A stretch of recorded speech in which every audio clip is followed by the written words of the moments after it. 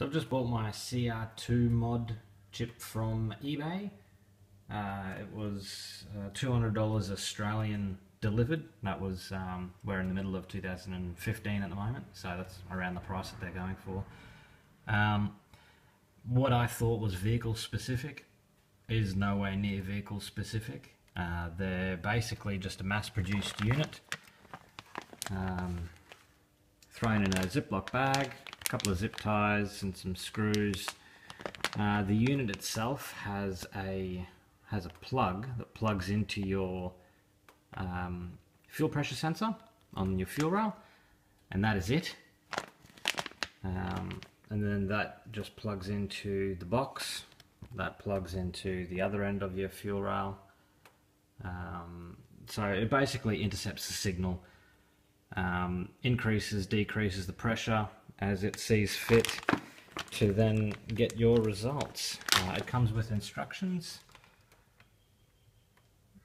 They're in English. You can see there, depending on what type of vehicle you have and what type of injection system it has, will depend on what type of sensor it has. So you basically just cut the plug to fit.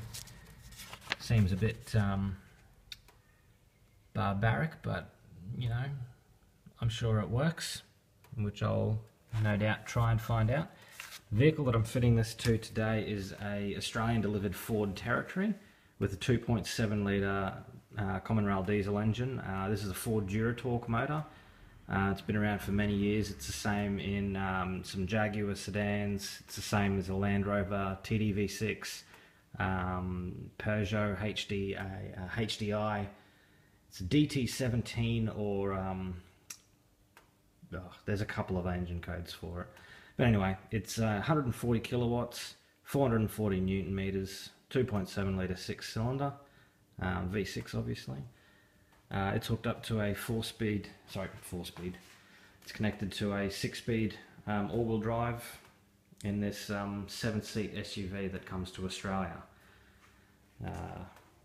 Quick look of the car. It's called a Ford Duratorq. Google it if you wanted to know more info. But look, it motors along quite nicely. Average fuel consumption for about 33 kilometers per hour average speed. So we do a lot of city driving or a lot of stop-start driving. For a 2.5 ton plus all-wheel drive vehicle and 7-seat capacity, we see about 9.8 to 9.7 litres per 100. As I said, that's an average speed at 33 kilometers an hour. Higher average speed would probably indicate a better fuel economy, but we do mostly around town stop-start driving, so the fuel economy is not the greatest, but hey look, it's pretty remarkable given the size and the weight of the vehicle, and what it actually gets anyway. So in any case, basically you start by pulling this cover off. Now I'm going to do this one-handed, so bear with me. There's a couple of clips that just sort of pop off. From what I've read and heard, this should only be a 5-minute. I think we need to take this off. 5-minute job, really. So we'll take him off. Just pop him aside for now. Just pop that oil cap back on. Don't want anything accidentally falling down there. So you can see where it actually sits on these little points. So yeah, that shouldn't be too hard to get back on. Now we're looking for a fuel rail sensor, fuel rail pressure sensor. I'm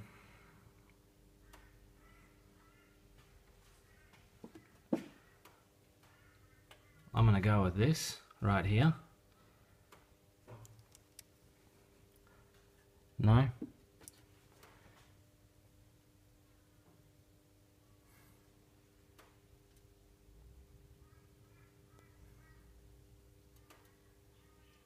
Okay, so the fuel rail pressure switch, pressure sensor I should say, you can just see it behind this is one of your EGR pipes. It's just this fella behind here. So see that's the fuel rail, the bung, and this sensor. I'll see if I can get some light. Actually, yeah, you can just see that little switch there with the wires. Right there with those 3 wires that go into it right there. So I'm going to unplug him. Not this switch, that switch. So that's a fuel rail behind this EGR pipe. It's a fixed pipe, it's a solid pipe, so you can't just push it out of the way. So I'll unplug that, plug in the interceptor, and see how we go. Alright, that's the fuel pressure regulator switch plug, whatever you'd like to call it. It's a 3-pin plug. That actually looks exactly like the one that's in the bag, so that's good. As I said, the kits, these fuel pressure chips, they're usually quite generic as far as, you know, if it's a AC Delco, a Denso, a Siemens, a Delphi, or whatever brand ECU and injection and plugs and harness started out of that manufacturer uses, then it would probably just suit those. So that's probably as specific as it gets. It's got an adjustment screw in it, so we'll go into details once I plug that in. So just give me a second. Alright, so this is the original plug here.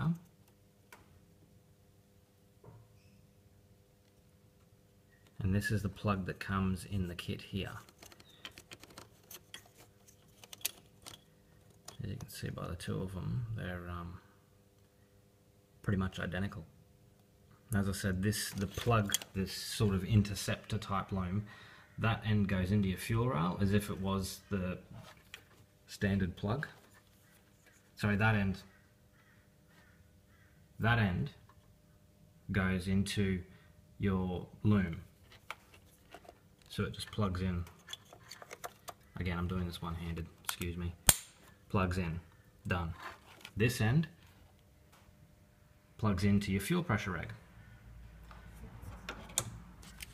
This end plugs into the box. So just give me a minute and I'll plug it all in.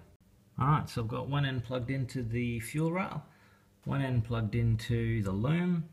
That's the Y joiner, PC Duratorq. It joins into this box. Alright, so they've given you a bit of loom length there so you can zip tie it out of the way somewhere in the engine bay. There's plenty of room. Find somewhere inconspicuous, probably somewhere behind that fuel filter or where the ABS module is, just somewhere out of the way. It looks quite waterproof because it's this resin type of situation. Use the other light. So basically, you can see this little adjustable switch here. It's preset to number 5. It's a 10 point switch. So to me, it's like some sort of maybe variable resistor or something like that, that then changes the voltage, resistance, whatever going in and out of whatever goes on here, to then tell the computer to up pressure, lower pressure, blah blah blah, things like that. They've told me in the instructions here to leave this switch alone. It needs to be left on A, and you can see there's a little B. I'll focus on that. There's a little B logo. So I've left it switched on A, and they default set it to 5. So the instructions say just leave it at 5 for now, but depending on what vehicle it is, it says something about Toyota liking switches maybe 1 through 3. Audi, Volkswagen, things like that tend to like switches 7 to 10. So it says to just put it in there, leave it at 5, flick the ignition on, wait for that LED to turn on. That means that everything's connected okay and it's getting the signal. So I'm going to go ahead and do that.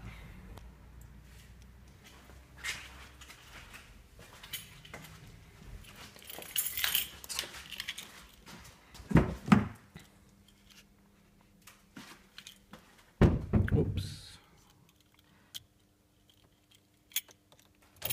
I don't know if you can see the little LED between the bonnet. Yep.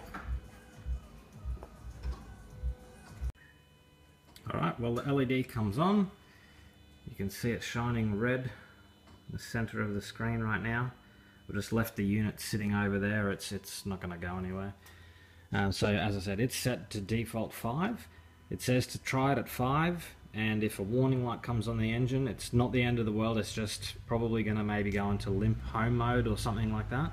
So then try it at maybe 0, then go 1, 2, 3, 4, etc. like that. But try it at 5. So that's what I'm going to do now, and I'll hit the key, see what it does. Okay. No warning lights.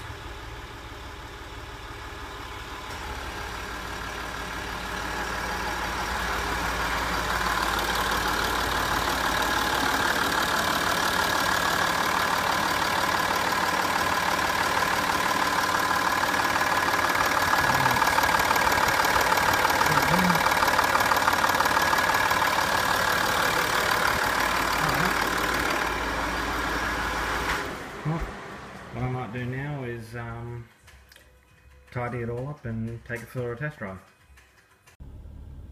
Well, the final verdict, I'm taking the chip out.